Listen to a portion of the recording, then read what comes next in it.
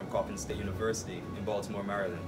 Our aim is to provide an alternative source of solar-powered electricity for charging portable devices by using dye-sensitized solar cells. One of the greatest challenges facing the world is the replacement of fossil fuels with a renewable energy source. The sun is a wonderful source of energy. It's a natural resource that has already been harnessed with a number of photovoltaic technologies. However, the current options on the market are technologies that employ materials that are restricted in supply and harmful to the environment with a huge economic cost to produce. Dye-sensitized solar cells are photovoltaic devices that can solve this problem. They harness the sun's energy and generate power. They are also environmentally friendly, easy to make, and cost efficient.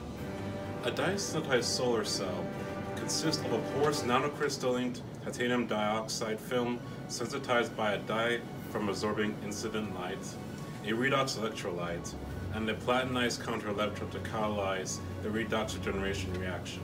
Our team has been using this technology with dyes extracted from common fruits and vegetables in combination with terahertz technology to optimize the device's efficiency and ultimately the dye-sensitized solar cell.